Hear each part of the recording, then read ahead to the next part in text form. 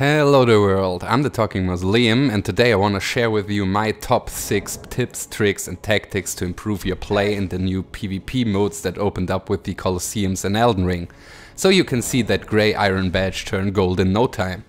And to be even more concrete, we're gonna talk about the modes Combat Ordeal and United Combat in specific, where you face off against multiple opponents, either on your own or as part of a team.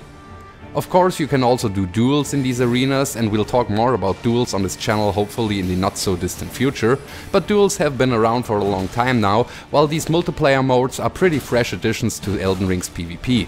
So I figured maybe some of you aren't as used to their specific challenges yet. So if you dig this kind of PvP content, consider subscribing. I had a couple of slow weeks recently, but usually put out Elden Ring PvP content on a regular basis here. Obviously, as has often been said, you can get good and win with any build and strategy you like, so if you are already G9 levels of proficient in Elden Ring PvP, this list will probably still be interesting to you, but won't necessarily include like a big revelation that will change your whole playstyle or anything. As such, this video is meant more for people who might either be newer to Souls PvP in general, maybe you just tried it out now with this new update, or maybe you already did a lot of duels but struggle somewhat to adjust to these new modes where you have to fight multiple opponents at once.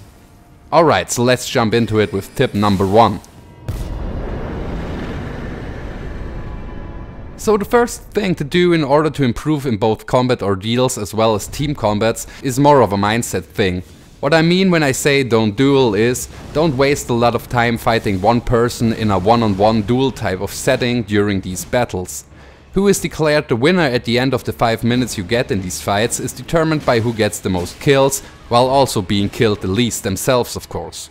Spending like a minute just fighting one guy, where you're both around the same level of skill, dodging each other's attacks and maybe getting hit in here and there, really that's a waste of time.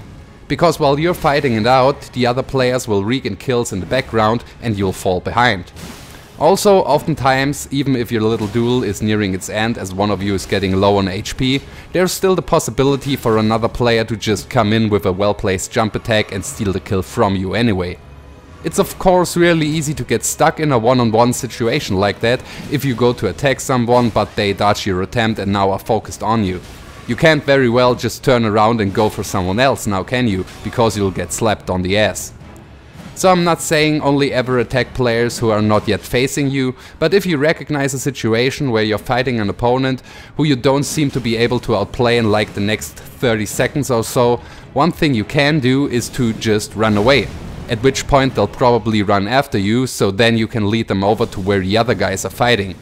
With all the commotion going on there, it's pretty likely that your opponent will have to avoid someone else's attack, which will get him off your back, and maybe he'll even get so distracted that you're able to more easily finish him off then.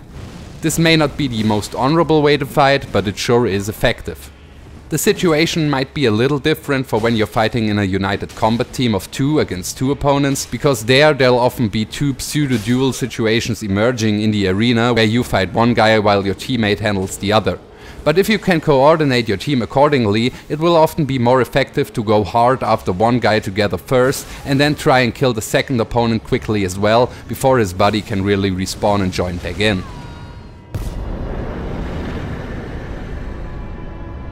In a way, this next point is directly linked to what we were just talking about. Of course, in the united combats, where you fight as part of a team of 2 or 3 players, it seems obvious to help out your teammates if they're in a tight spot. Like, if you see your buddy getting ganked by 2 of your opponents and you have the ability to swoop in with a quick spell or R1 to take the heat off them for a moment, definitely do that. Oh, and also, if you're using spell buffs that can benefit your allies as well, try and use them in their vicinity wherever possible. But helping other players can also be a good idea in the free-for-all battle ordeals. So, say you notice a duel type situation like we just talked about in the previous entry, and one player is getting close to dying and starts panic rolling away. Maybe consider going in and hitting the dominant player for some big damage, maybe you can even kill him outright there, because the next thing you can do is go after the other player who was just struggling and is probably still low on health and get another easy kill. Again, we're not trying to be decent human beings here, we're trying to win.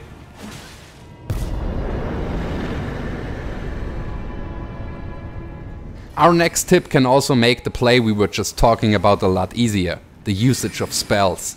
Now this is of course not to be understood as a 100% of the time you definitely have to always use spells kind of thing, but more than in duels or even in invasions, I feel that builds who have the ability to utilize some spells can benefit greatly from the extra options in these arena modes.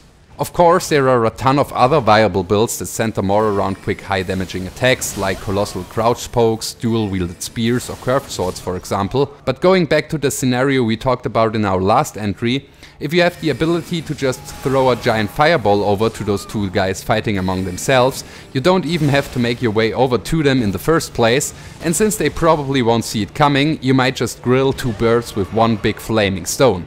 Of course, this also works great for helping your teammates out in the united combats, since there's no friendly fire to be worried about, so you can just fire away at your heart's content. Everything that has high damage and a large hitbox works very well for this. Sorcerers can use the Cannon of Heimer for example, and for incantations there's stuff like Giant Flame Take Thee or Lanciax's Glaive to just name a few. There are also a number of Ashes of War that work really well for that, like the Taker's Flames from the Blasphemous Blade or everyone's favorite Wave of Gold from the Sacred Relic Sword.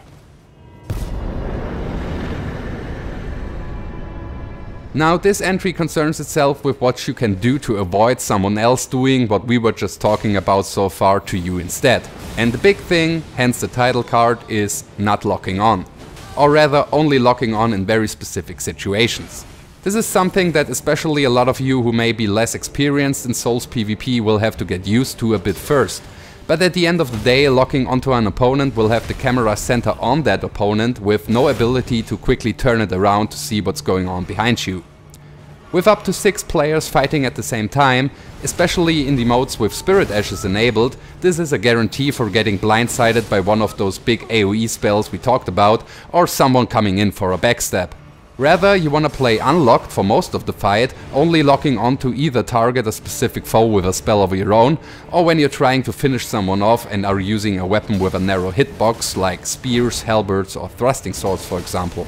If your weapon has a moveset with more wider swings like straight swords or hammers, you can just aim your attacks in the general direction of the player you want to hit and still have the ability to do a quick turnaround to catch another opponent off guard who tries to sneak in from behind.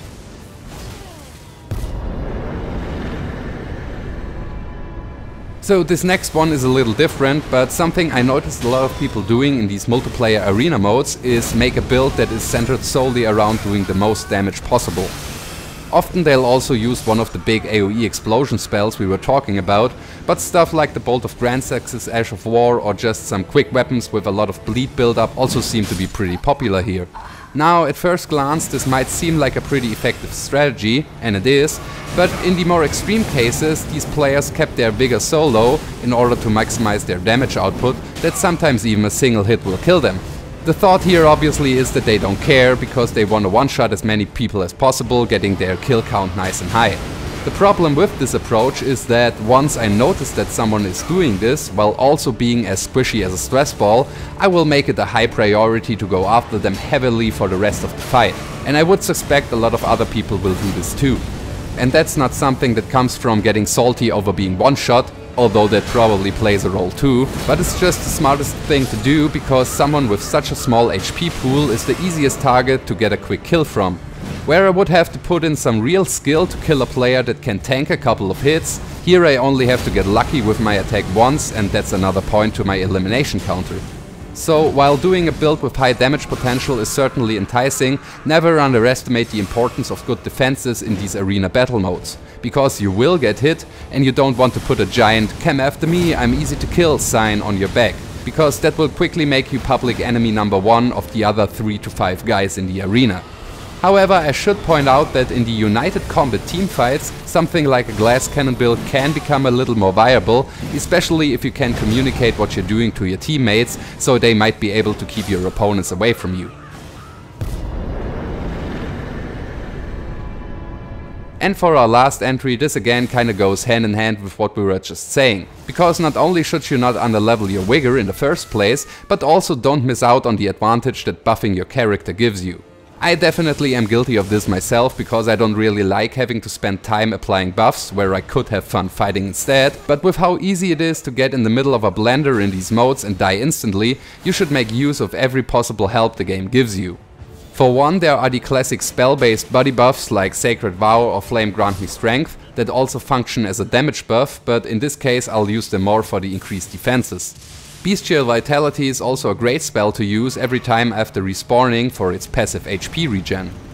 Using something like the Opaline Heart here in your Wondrous Physic to up your defenses even more also might be a wiser choice than using a damage buffing crystal tier instead.